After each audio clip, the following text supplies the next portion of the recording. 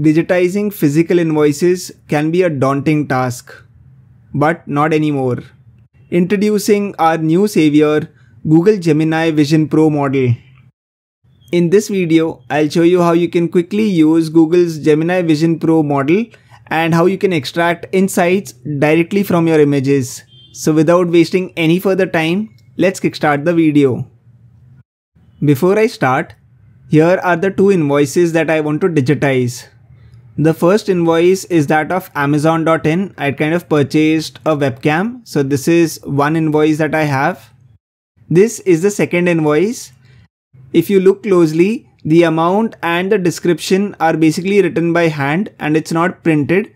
So we'll also test out how the solution performs on handwritten text. So in this particular exercise, I'm using Google Colab.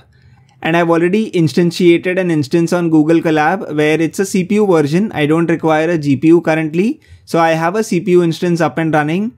I've already uploaded both the invoice files that I have, which is invoice1.jpeg and invoice2.jpeg. So this is something that I wanted to share across before moving forward. The other thing that I also want to specify is, in order to use the Gemini Vision Pro model, you will require an API key, which you can easily find in the Google Maker Suite solution, or Google Maker Suite is now called as Google AI Studio, which is something that I've already covered in my previous video. So I'll attach the link to the previous video in the description section. Now that I've laid out all the background work, let's quickly jump to the implementation section. So I'll quickly unhide the cell. The first thing that I require is I have to install Google Generative AI, which is where the pip command would come into picture. The only thing to keep in mind is I require the version that is the latest version, which is 0.3.1. There might be versions that would come after this as well. But if you use a version which is say 0.2 something, you might get errors, which is where you have to be very specific in terms of which version you are using. So we require at least 0.3.1. So I'll quickly run this particular cell. So the installation is up and running. Now I'll quickly go forward to the import section. I'll import google.generative.ai as GenAI. I'll require the path function from the pathlib library, which is what I'll import as well. So these are the two things that I require. So I'll quickly run the cell. Before moving forward, I want to validate the version of the GenAI tool that I have. So I'll quickly say genai.version. So I have the right version with me as well. So be very careful with this particular step. There's no support for Gemini Vision Pro model in the previous versions. So you have to have this particular version or the future versions. Since I'm using Google Colab, the good part is I don't have to show you the secret key, which is where I have the secret key in the secret key section. And from google.colab, I import user data and I configure the API key using the genai.configure command. And I pass in the API key using the user data.get function. Okay. So here is where you basically pass in your API key. So I'll quickly run this cell. Now there are some list of default configurations. I've kept them as it is. You can modify it based on your use case. I've kept the temperature as it is, top P, top K, max output tokens. All of this is something that I've kept a constant.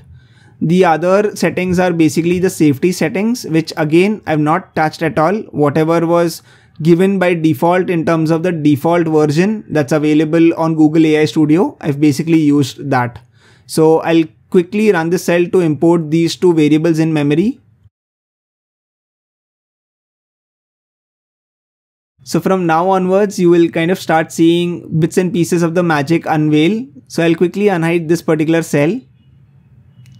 So here is where I create an instance of the model. I call the genai.generative model. I pass in the model name that I require right now. So in our case, it's Gemini Pro Vision. Then I pass in the safety settings as well as the configuration dictionary that we just went through, right? So I'll quickly run this cell and create an instance of the model. Now I've created two helper functions to kind of help us generate responses. The first helper function that I've created is input_image_setup.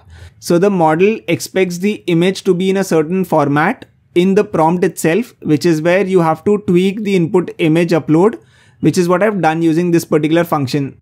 So this function firstly accepts the file location. If the file location is valid, that means there is a valid file in that particular location, it will not raise an error. Otherwise, if it doesn't find any file, it will basically raise an error. If the file is present and valid, what I'm going forward and doing is I'm creating a list called as image_parts. And here inside this list, I'm supplying a dictionary. In the dictionary, you can have multiple images that you can club together as an image prompt. But in this particular example, I'm using just one particular input image. Okay. So what I'm doing here is I have a key value pair. The first is mime_type, wherein I specify that the input that I kind of upload here will be an image. And the second piece is data, where I actually supply the exact path of where my image exists. So this is what I have in this particular list. And finally, if everything goes through, I'll basically return this particular list that I have. Okay.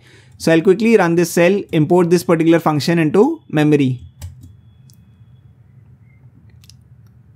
Now I go to the response function, which is where what you have to do is you have to collect all the inputs that you get and create a super prompt. Okay. Once you create the super prompt, pass that to the Gemini Vision Pro model and you will get a response. Okay. So there are three parts of the prompt. The first part is the input prompt. The second part is your image prompt.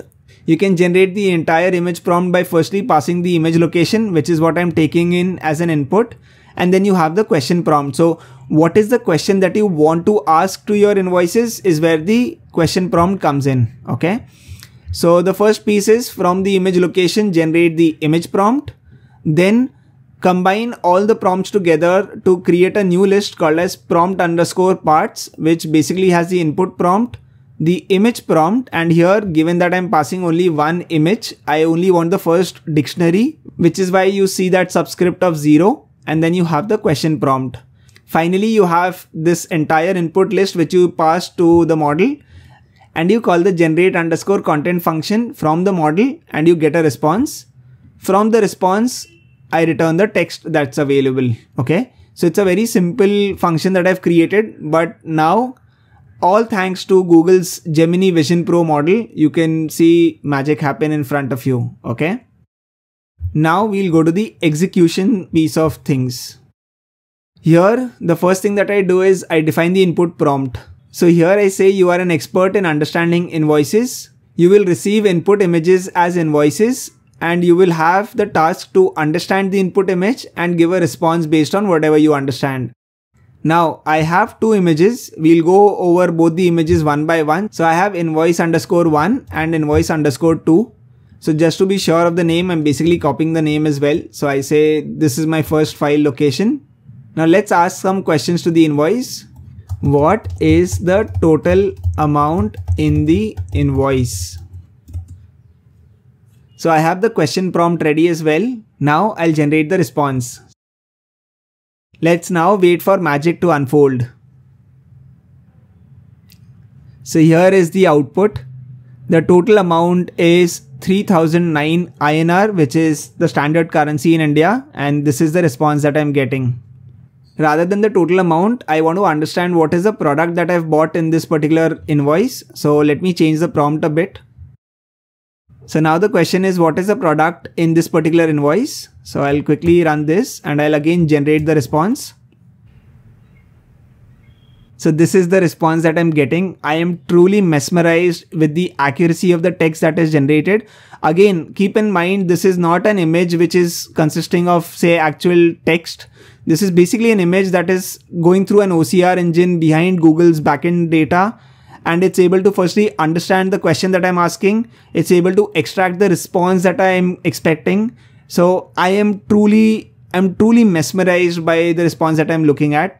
Let me ask some more questions. What is the date of the invoice? Let's see if it's able to pick that up or not. Yes, I basically purchased this particular product around 3 years back and it's kind of showing this particular result as well. So truly fascinating is what I can say. And now I'll show you some higher level magic, where this particular invoice had printed text. We'll go to the other invoice which had, say, handwritten text. Let's see if Gemini Vision Pro can detect handwritten text as well. So let's move forward. What I'll do is I'll change the image location. So I'll say invoice2.jpg. Now when I change the prompt, if you remember, the overall amount was written by hand. So I'll say, what is the total amount in the invoice? So I set the question prompt accordingly, and now let's wait for the response to come in. The total amount is 150.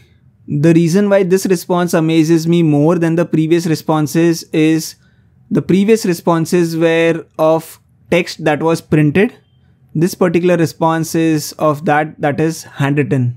So Gemini Vision Pro model can also understand handwritten text, provided it's like visible and clear.